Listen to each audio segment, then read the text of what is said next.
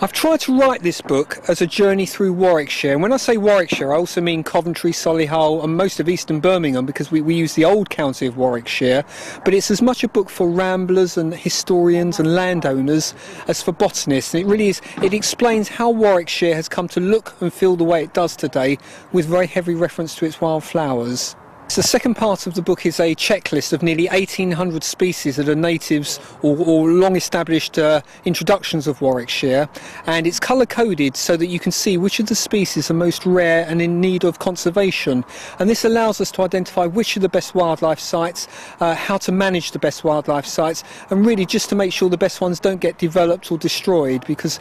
a lot of wildflower habitat is under a lot of threat at the moment. It's the third, I suppose, in a sequence of important books about the wildflowers of Warwickshire that began in the middle of the 19th century, progressed through a rather important book that was published in 1971 called A Computer Mapped Flora. This is taking the thing a step further, because it not only catalogues and chronicles the wildflowers of Warwickshire